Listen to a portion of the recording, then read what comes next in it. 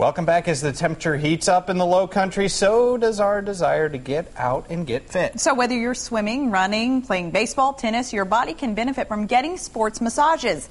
From Simply Your Spa, we want to welcome Arnold O'Neal and Erica Paulo. Great to see you both. Yeah, welcome, good guys. Good to be here today, yeah. Yeah, good to see you, Arnold. Now, when folks do get out, I'm sure that they have many strains and many pains from repetitive motion, correct? That is correct. Yeah, this time of year, everybody's out playing golf or tennis or Yep. running, walking the bridge, that kind of thing. And so a lot of people are getting real active, so they need to come in and get a good sports massage. Well, what's the difference in a massage and, say, the ones you may get, when you're hanging with your mom or your girlfriends? Well, when you come in with mom and your girlfriend, you're probably going to come in and get a Swedish massage, which is going to be more of a relaxation type massage.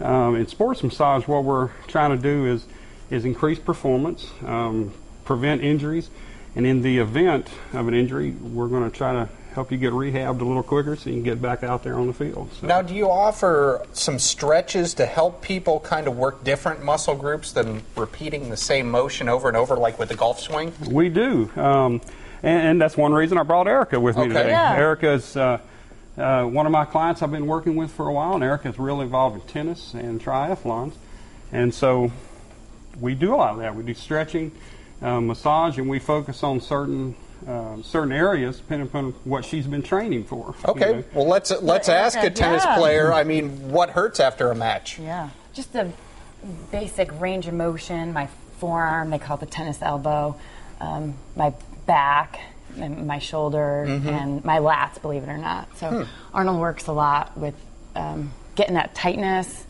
It's almost like a nice release. It's different from when I stretch myself, but when I go to Arnold and get that work, my range of motion is completely increased, which obviously brings some of the strength back to Yeah, I was going to say, swing. how do you play after a sports massage?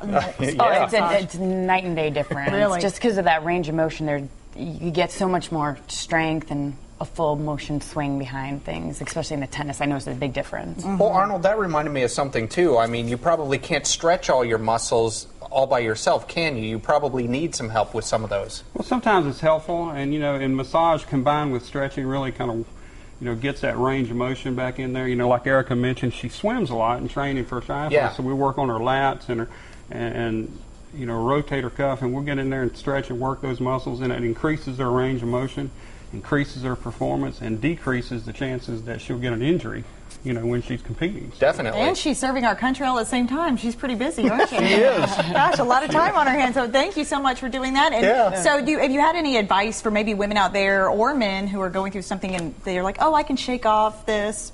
Do you have any idea what you could tell them? Yeah, don't wait till the last minute, at least for me.